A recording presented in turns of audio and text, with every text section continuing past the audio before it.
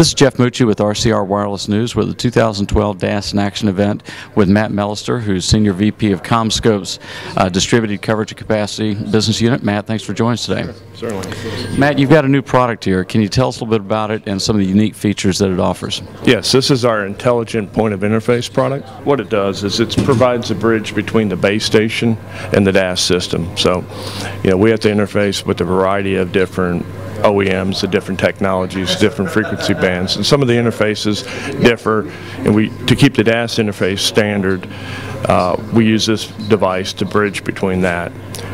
What it does is the power levels come out of the base station, come out at extremely high levels, and what we need to feed an optical distributed system is very low levels.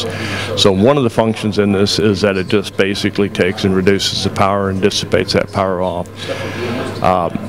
That has been traditionally done in equipment rooms with directional couplers and large terminations, and they take up an enormous amount of space.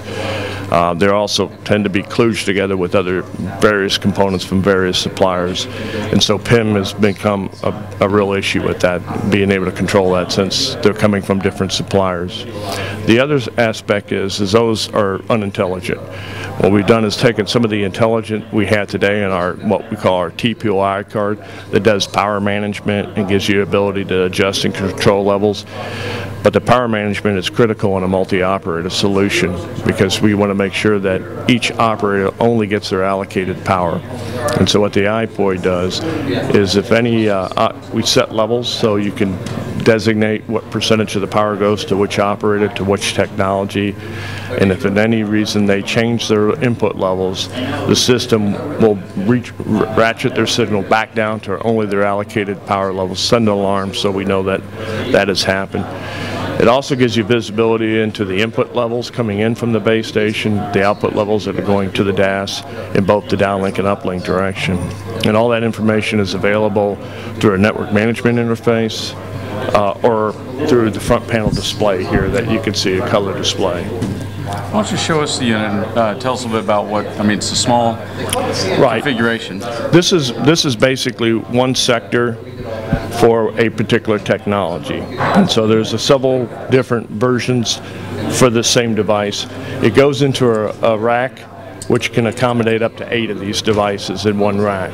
And so that's 8 sectors worth in a 4-height unit rack. When you compare that to a discrete implementation, you can save up to 75% of the space, plus adding all the automated features. The other feature that I failed to mention is inside this we have also a test signal generator.